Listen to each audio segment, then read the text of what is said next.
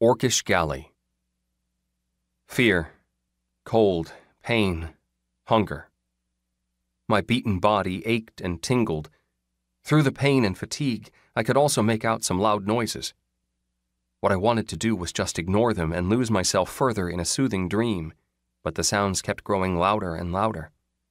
I could hear weapons clanging, cries of rage and the screams of the dying. My nostrils caught the smell of freshly spilled blood. I strained to peel back my eyelids and discovered myself lying on the rotten straw-covered floor of a dark room.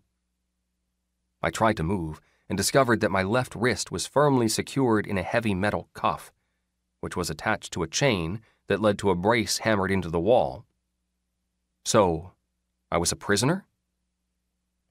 At the edge of my vision, I saw a tall orc dressed in leather armor run by with a crooked saber.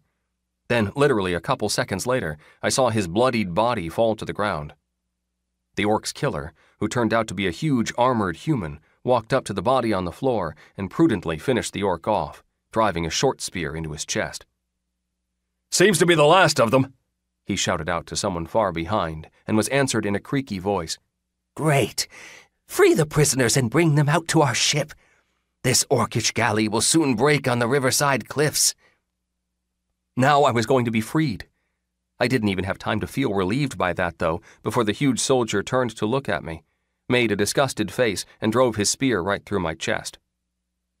Darkness came over again. I was lying there, fully dumbfounded, and could not believe what had happened. That man had killed me, or at least seriously wounded me, even though he was clearly supposed to save me. Why? An internal voice laughed and hinted mockingly that I should have been expecting this. The goblin race already had a -20 penalty to human reaction, and I had completely stripped myself of charisma.